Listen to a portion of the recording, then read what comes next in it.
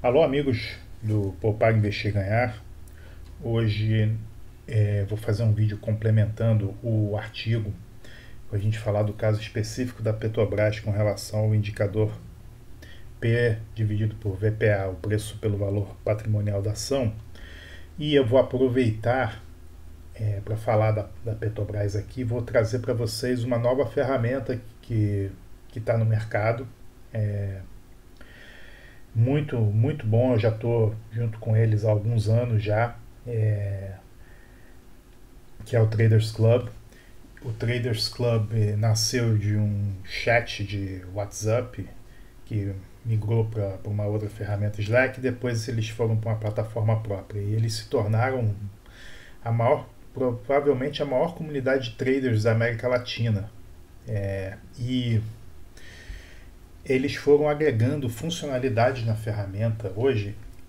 Inclusive, eu não vou falar de todas aqui, talvez em outros vídeos eu vou abordar outras ferramentas que tem no Tradersclub, mas hoje eu vou trazer para vocês uma ferramenta muito interessante dentro do Tradersclub que é chamado TC Matrix, que para quem está fazendo análise de ações é uma ferramenta muito interessante, vale muito a pena usar, ela é muito intuitiva tal.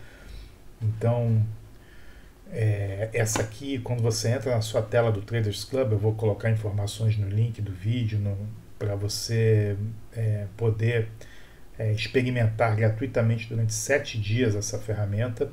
E hoje eu vou falar então desse TC Matrix, que fala assim, ele te dá mais ou menos um raio-x do mercado, quais são as ações que mais subiram, quais são as que mais caíram, quais são as que estão mais alugadas.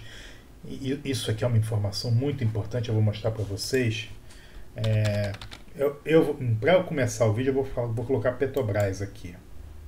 Então aqui, se você olhar a Petrobras, como é que ela está, nós temos aqui algumas informações básicas, tá? Que são importantes para uma análise, tanto uma análise técnica como uma análise fundamentalista. Mas eu vou focar aqui em indicadores, pois nós estamos falando do P, sobre esse indicador em específico, P sobre VPA. Então no artigo eu tinha falado o seguinte, eu também vou botar o link do artigo aqui, caso você esteja vendo esse vídeo direto do YouTube. Como às vezes você tem que pensar bem antes de comprar uma empresa que esse indicador está baixo. Olha só a Petrobras no caso. Ela sempre apresentou esse indicador como baixo, em virtude do alto patrimônio que ela tinha, precificado através de projetos que ela faz, projetos de exploração, coisas às vezes que são difíceis de você fazer uma projeção realista e adequada. E isso, em virtude desse alto patrimônio que a Petrobras tinha, esse número acaba ficando, às vezes o mercado não captura no preço essa informação, então fica gerando essa assimetria. Um investidor ficaria assim empolgado em querer investir, por exemplo, imagine no 2015, sem conhecer a empresa, 0,38, em 2013 0,47, antes de estourar as bombas, né?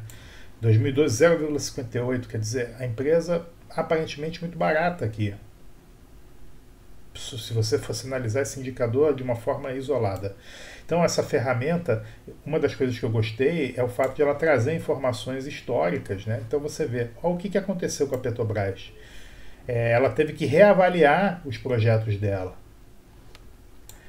Ela fez uma série de impairments, fez uma série de reavaliações nos ativos, e isso reduziu o patrimônio dela, elevando esse número para cima de 1. Agora ela já está numa situação mais realista, entendeu?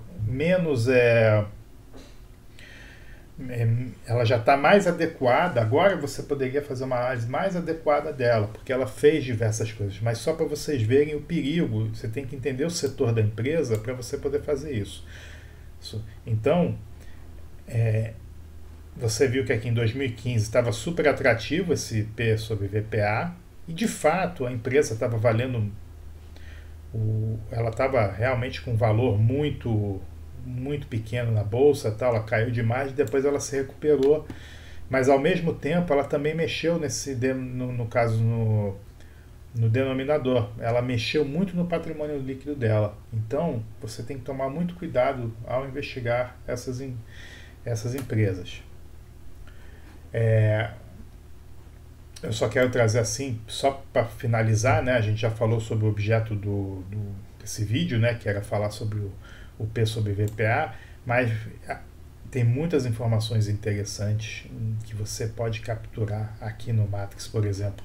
Uma coisa que eu acho interessante é que aqui, se você olha, o quanto de ações ela está, o quanto de aluguel, o quanto de ações estão alugadas. Então, se você pegar assim, você vê que sempre que o indicador de ações alugadas chega no máximo, a tendência é que a ação comece um processo de recuperação. Se você olhar aqui no final de 2018, você vê que esse número chegou muito alto e foi justamente logo após uma queda repentina da ação. E depois a ação entrou em recuperação. Depois aqui novamente, no auge do Covid, o número de aluguel foi lá em cima e depois o que aconteceu? Uma recuperação da empresa. Então, essas ferramentas, elas te dão uma vantagem. Uma vantagem para você investir, para você enriquecer suas análises. Então, esse é o último recado. Eu vou deixar o link aí no final do vídeo, na descrição, para você assinar 7 dias seguidos essa ferramenta, que é o Tradersclub. Tem muitas outras funcionalidades. Eu estou te falando apenas um grãozinho de arroz do Tradersclub. Então, vou ficando por aqui. Um forte abraço e até a próxima.